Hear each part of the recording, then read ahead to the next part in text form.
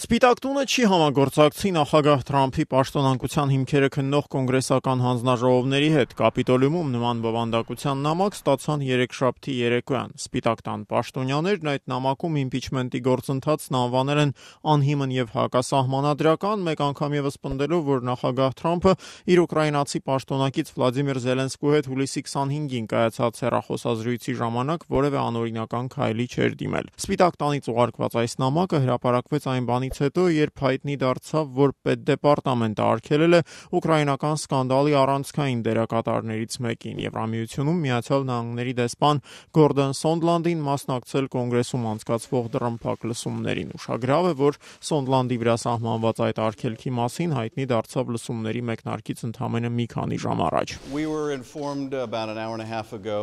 Մոտ 1.5 ժամ առաջ դեսպան Սոնդլանդի փաստաբանը մեզ տեղեկացրեց, որ պետդեպարտամենտն արգելել է նրան այսօր ցուցմունքներով հանդես գալ։ Դա տեղի ունեցավ այն զրույցներից հետո, որ մենք վերջին օրերին ունեցել էինք պետդեպարտամենտի իրավախորհրդատուի հետ այդ շփումների ընթացքում, սակայն նշույլ անգամ չկար, որ դեսպանը այս լսումներին չի գա, հայտարարում էր ներկայացուցիչների տան հետախուզության հարցերով հանձնաժողովի նախագահ Ադամ Շիֆը։ Կալիֆոռնիայից ընտրված կոնգրեսականի խոսքով Գորդոն Սոնդլանդի լսումներին չներկայանալը վկայում է Թրամփի իմփիչմենթի հետաքննության ընթացքը խաթարելու Սպիտակ տան եւ պետքարտուղարության ցանկության մասին։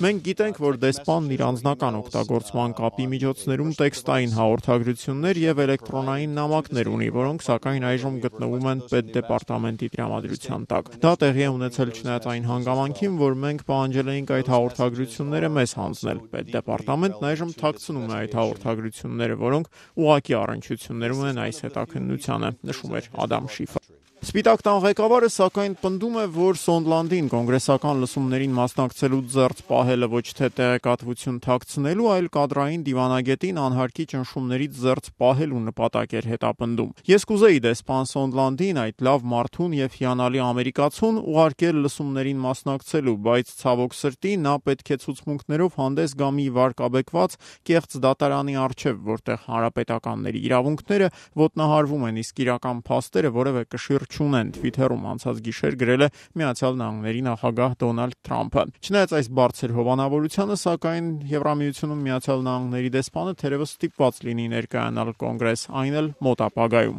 Եթե մինչ օրս նրան պարզապես հրավիրում էին դռնփակ լսումների, ապա 3 պետդեպարտամենտի կողմից սահմանված արգելքից հետո ներկայացուցիչների տան 3 հանձնաժողովների նախագահները Սոնդլանդին պաշտոնական 8 էջանոց ծանուցագիր ուղարկեցին, պահանջելով արդեն հաջորդ շաբաթ հոկտեմբերի 16-ին ներկայանալ Կապիտոլիում։ Թրամփի հնարավոր իմփիչմենթի համատեքստում Գորդոն Սոնդլանդի անունը ակտիվորեն սկսեց շրջանառվել անցած շաբաթ, երբ հրապարակվեց նրա